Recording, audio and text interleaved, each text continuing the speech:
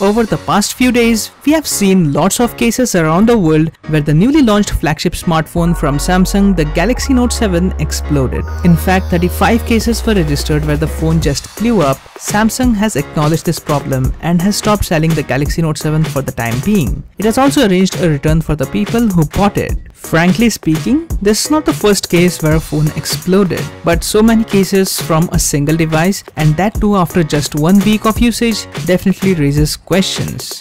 Which brings us to the question of this video. Should you charge your phone overnight?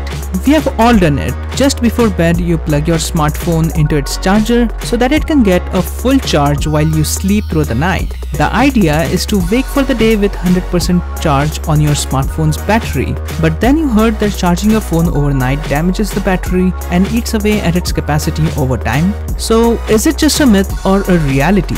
Years ago, batteries were primarily made of nickel, like the Duracell batteries you buy in stores. Nickel-based batteries exhibited a tendency to have a cyclic memory, which means that if they weren't given full charges in between cycles, they might forget their full capacity and remember the point to which they were last charged as being the maximum capacity. But today, we use lithium-based batteries, like lithium polymer or lithium ion. Fortunately, lithium-based batteries didn't suffer from the memory phenomenon often exhibited by the nickel batteries. And they are able to hold a lot of power while remaining fairly compact, which allowed mobile phones to become increasingly small and thin. Also, lithium batteries have a much better lifespan and recharge fairly quickly. But everything is not so simple in real life.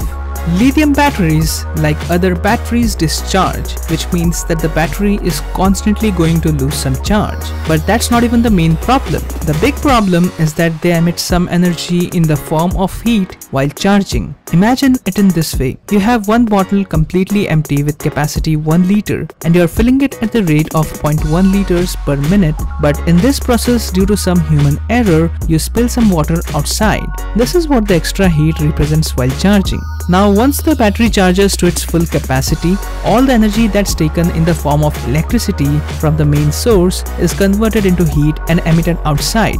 So your phone becomes hotter and hotter. And this continues till a point where the capacity of the battery to handle heat is over and the battery explodes. But this does not happen, right? Because there's a circuit located inside your phone that regulates the energy coming in. Once the battery charges to its full capacity, the circuit stops the incoming energy from the main source and your phone starts using that energy as a secondary battery, keeping your main battery at 100% charge, and hence your battery is safe. So go ahead and charge your battery overnight without any doubt.